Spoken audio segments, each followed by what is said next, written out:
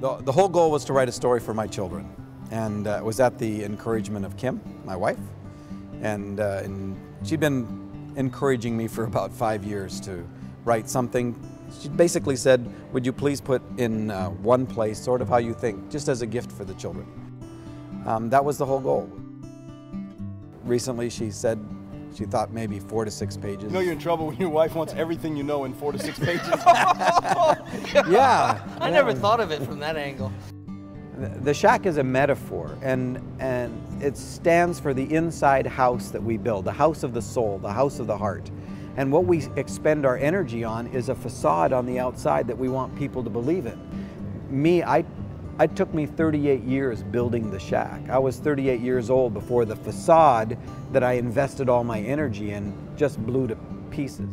And my shack is built on things like, you know, growing up on the mission field, being a missionary kid and a preacher's kid. And on the mission field, it was at a time where so much focus was on the great work of God that a lot of times children were lost.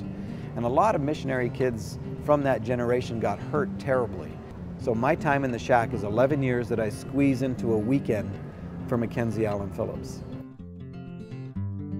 We had no expectations particularly for the book in terms of this kind of thing happening. I mean, it was just not on the radar. We were terrified of the first print run of 10,000. Both of us were like, how long is it going to take to get through those? The best case scenario was we wanted to sell 100,000 books over 2 years so we could make the movie. We thought it would take us a couple of years to get to 100,000 and thought that would be miraculous if we did that. I've never seen a response where people, they not only love the book, but they want to buy a dozen to give away to all their friends. So we got to crawl in and finally got a manuscript that we were all really nuts about. And all the feedback we got was positive, except no one wanted to publish it. And from the Christian industry, we were hearing, this thing's way too edgy, it's controversial, we're going to have problems with it, we really can't do this, try our ABA arm, our secular imprint. So we took it to them, and their comments was, there's too much Jesus in here, you've got to go back to the Christian marketplace. As far as the controversy, you know, I think that people need to have a place where they can bring their stuff. But I get one email like the one I just got from someone who says, I've never written an author before, I've never felt the need, that's all changed because of the shack. My son, from whom I've been estranged for over 40 plus years, took a spiritual pilgrimage from Atlanta, Georgia, by motorcycle to Oak Grove, Oregon, to spend a few hours. He sent me an email that said, I'm coming bearing a great gift.